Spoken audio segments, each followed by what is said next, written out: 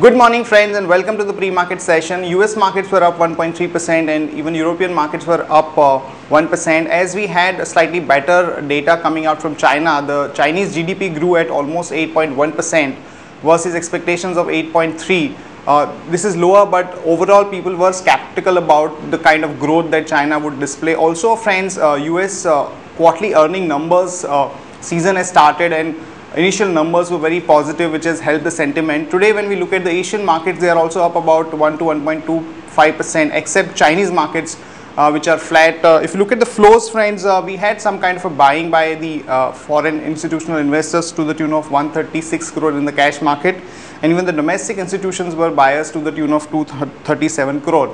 On that note, let me invite Nandish to take us through the derivative inputs. Hi Nandish, we had seen some kind of a bounce back in the market. 5200 is acting as an important support, and looking at the SGX, we would open about 45-50 points higher. So what is your reading of the F&O markets? I remember last time I was interacting with you around 5,400 levels, and I was expecting that we have seen a major unwinding in the open interest on the Nifty side. What's the important observation? We have seen that 5,200 put option mean the active strike in the highest number of shares, and that levels acted as a very good support. Even 5150 as a 200 demand, which also acted as a psychological good levels. So again, we have seen that Nifty open interest has started building interest position wise, and we have seen that the cost of carry has started declining. So how the things work out generally, past last 3-4 years data what I was observing. So it happens like that, whenever we have seen unwinding and then we see the aggressive building of the short positions in the market. So at that time normally markets consolidate and then we see a higher movements due to the short covering. So I feel that 5,400 is a crucial level, so on a higher side, so that is places a resistance.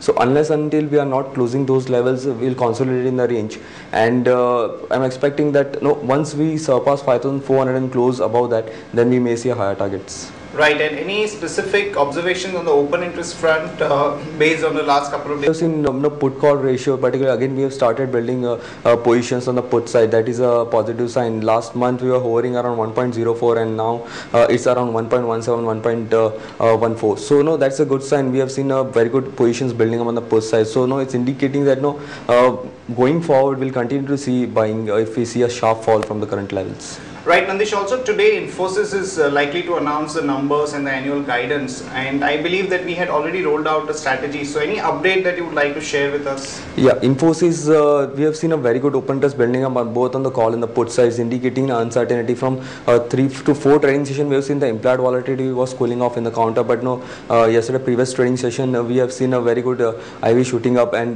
positions are building up. So I feel that there will be a larger move by around 3 to 4%, as I was expecting. But what the update on the update front, what I feel that if Infosys doesn't give such kind of move, then we have formed a strategy which was 2950 call option buy and 2800 put option buy. So I'll advise to close down the put option and continue holding the call option. Right. Also Nandish, if there are any other specific trading opportunities based on the F&O data? For an intraday perspective, we have identified 3 stocks. One is HDFC. HDFC is looking good. The stop loss plays around 666.60. IDFC is looking good. The stop loss will be around 133.30. And even IDBI Bank is looking good from a positional perspective. If we close above 110 levels, one can look out for a higher target of 115 to 120, and one can build call option of, one can buy call option of 110 or 115. Right, Nandish. Thanks a lot for that update. Friends, in terms of the domestic news, yesterday we had the IIP numbers which came in at about 4.1% against expectations of 6.7%, which is definitely bad news as far as overall industrial growth is concerned. Also friends, for January, the revision took place in a dramatic fashion, and as against the actual number of more than about 6.5%, that number was revised to about 1.9%, which clearly means that there is some kind of a slowdown in the industrial activity, and which is definitely going to be an important indicator for the RBI's policy meet, and there might be a rate cut because of that. Also friends, in terms of other news, the Max India, yesterday there was a press conference and where they've said that the New York Life is going to exit the Max New York Life the 26% stake that they are holding, and this is going to be bought by the Japanese company Sumitomo. And also there is going to be another about 8.5% stake buying by the Sumitomo into the company, which is valuing the Max New York Life at almost 10,000 crore, which is definitely a big positive for Max stock. Remember, the stock was up already for the past 2 days from about 181 or thereabouts. It has gone up to about 205 levels.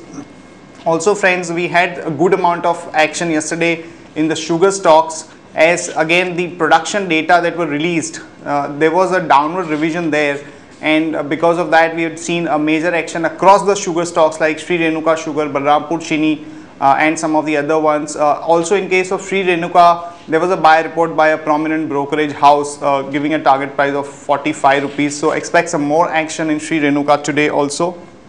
Friends, in terms of other news, IVRCL is likely to sell about 37% stake in IoT Utkal Energy, and the stock has remained quite speculative after the SL group picking up a stake in the company, and there might be some more movement, and the important levels for IVRCL are 71, 72 on the support side and about 77 to 79 on the way up. So for traders, this could be a good interesting stock to look out for.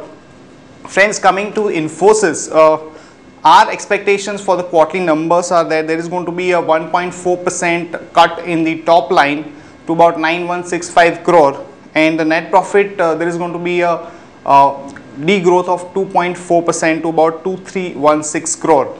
Friends, what is more important is that the annual guidance that the company will give out, and the general expectations are that the guidance would be about 12 to 14%. However, since last couple of days we are also hearing that either Infosys would give a guidance which would be somewhere close to about 10%, or they might also do away with the practice of giving the annual guidance. So the overall sentiment towards Infosys is slightly weak, and just to give you a technical levels, the support for Infosys is at about 2725 and 2670. So if the stock breaks this support, then there could be a quick about 40 to 50 rupees cut in the stock price, and on the way up the resistance level is about 2820 to 2875. So with those remarks, let me end the session here. Have a nice trading session. See you tomorrow at the same time.